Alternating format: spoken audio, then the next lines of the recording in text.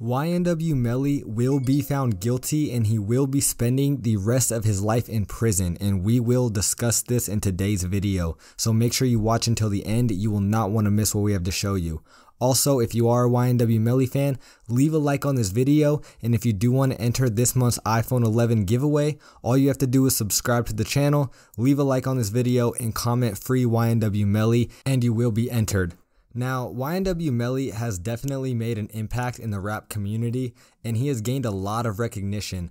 This mostly came from his hit song Murder on My Mind, which blew up completely, and that was basically the start to his career, which could have been a very successful career until he was arrested and charged with double murder. This happened after he was charged with the murder of his two childhood friends, Anthony Williams and Christopher Thomas Jr., also known as YNW Sack Chaser and YNW Juvie. This wasn't the only crime that YNW Melly was known for committing, but obviously it was by far the worst, and so far has had the worst consequences, as he is serving life in prison, he's facing life in prison, and also he's facing the death penalty. His trial and sentencing is still to be revealed, but he has been in jail awaiting trial for quite a while now, awaiting his verdict, and his fans are hoping to get good news.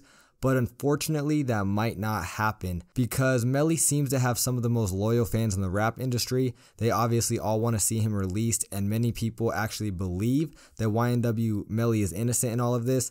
The two people he's accused of murdering were his close friends who he grew up with, and there's been a lot of controversy about why he would do that. What was the motive? You don't just murder your two friends. He was even seen in a documentary where he mentioned his friends a lot throughout it, and it seemed overall that they were really close and they grew up together, which just doesn't make sense to a lot of people because why would he take them out? What's the motive for it? There doesn't seem to be a motive. And Melly does believe that he's being set up. He even went to Instagram to say that he was set up and that they took his brothers from him and he will be free, YNW for life. But police believe that it was an inside job, and they also believe that they have enough evidence to prove it. Melly did turn himself into the police following these accusations, and like I said, he even took to social media claiming his innocence. There is one thing to note that is strange to some people, and that's that YNW Melly is known to have mixed personalities. He revealed this in an interview that he had 6 personality types. One of them he names Melvin, and he basically explains that Melvin is someone who you do not play with. This has raised a lot of suspicion to a lot of people who are following this case, even has some fans questioning it, because having multiple personalities, especially one that you say is not to be played with, you don't mess with, it raises a lot of suspicion because that is strange behavior. So that is one thing to take into account. But regardless, the police do believe that they have enough to convict Melly for life, as well as possibly even the death penalty. Although the trial is not over and he has yet to be sentenced, there's still a lot of evidence and information to be revealed. But personally, I do not think that he will be set free. There's too much going against him and not enough evidence to prove his innocence. Claiming that he's innocent and having your fans back you and using the excuse that they were his friends and he's being set up, it may win over some fans and loyal followers, but it's not going to win over a jury or a judge.